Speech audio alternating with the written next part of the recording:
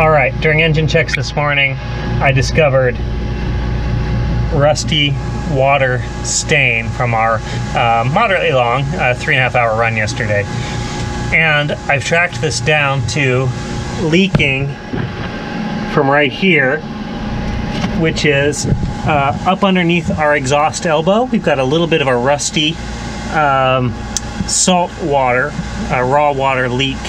And so the job now is to remove this insulation and see what we've got here. It may be a leaking V-band clamp.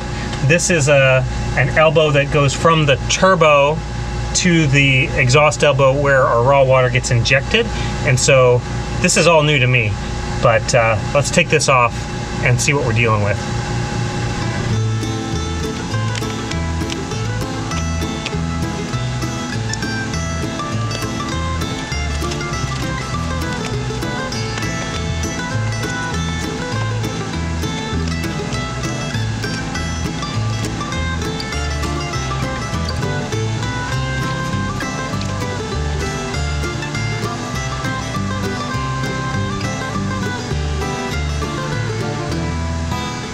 So with the insulation removed from this elbow, what we see is here we've got a V-band clamp from the turbo that looks nice and pristine, and we have this V-band clamp going into the exhaust elbow, and we may have a leaky clamp right here, or we may have an issue with the casting. So I think the next step might be to remove this and see what we've got going on under here, or maybe to clean this up and run it and see where we're actually leaking from. The actual clamp portion where these two faces meet, or this casting itself. You can't really tell what's going on right there.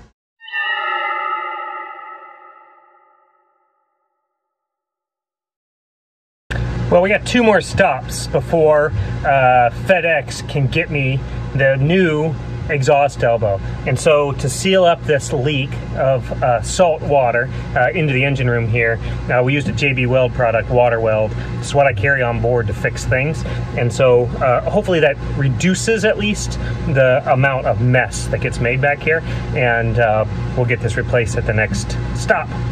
Well, good morning, guys. We got our parts to replace this leaking exhaust elbow. And so this morning it's time to take the old one off. We're going to close the raw water seacocks and then start disassembling.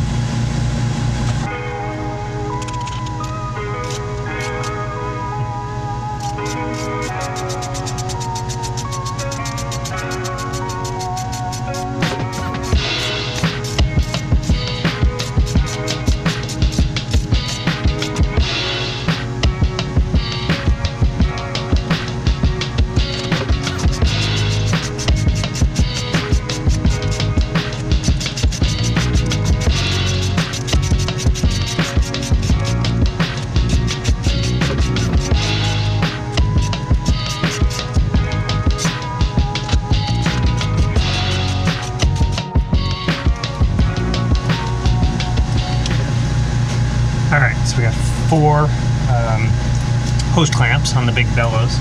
Those are removed. Next up, I think I'm going to remove this band clamp that holds this bracket on, and that's to support the weight. This is a very heavy cast iron replacing a stainless steel elbow, and so this kind of holds that up. So I think that's the next one to go.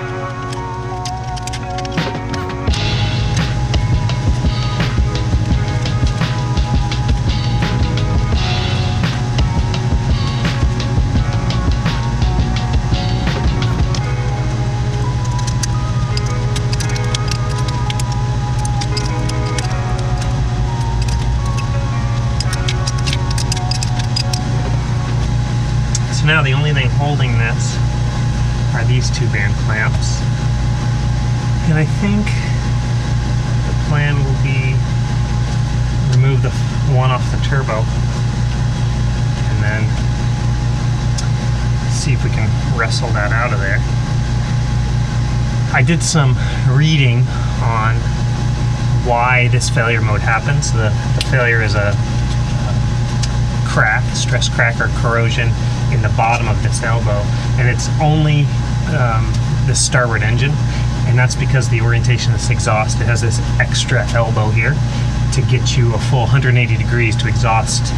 It's an underwater exhaust here, and so what happens is this doesn't drain completely of raw water, and so there's a little pool right down here because it doesn't have enough tilt to get out of here and down, and so it just builds up, evaporates, concentrates salt, and so over 22 years it's weakened that metal, and so then you get a fatigue crack induced by corrosion in this. So we'll replace it with stainless steel, and it ought to outlive me.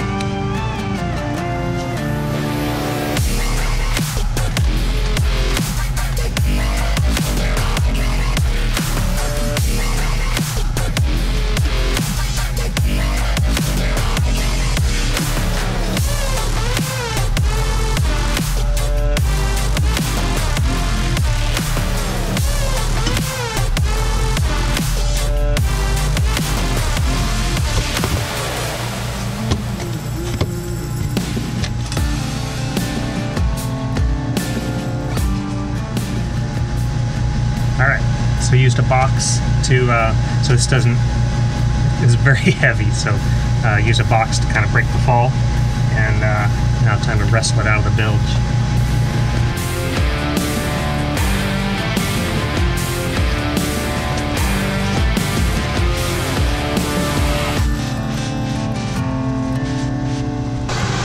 Okay, so we have the old rubber bellows off, and so now we get our first look down in this elbow, and yep, lots of corrosion. Definitely time for a replace. Lots of carbon. The turbo side looks to be in good condition. We just need to kind of true that up, make sure that it's nice and flat and no pitting. But it is apart and ready to start putting the new pieces together. Hey, many thanks to HDI Marine out of Vancouver, Washington. They do these stainless steel castings of these original cast iron exhaust elbows, and they shipped it within hours of my order. I called just to confirm that I'd get 2-day FedEx shipping, and it arrived on time, in great shape, with everything I needed to do the job, including this bronze water elbow, the extra elbow for stainless steel, band clamps, and even the exhaust, or the insulation for the exhaust, so we don't get burned on the hot part here. So very happy with the results and the order, and time to install this guy.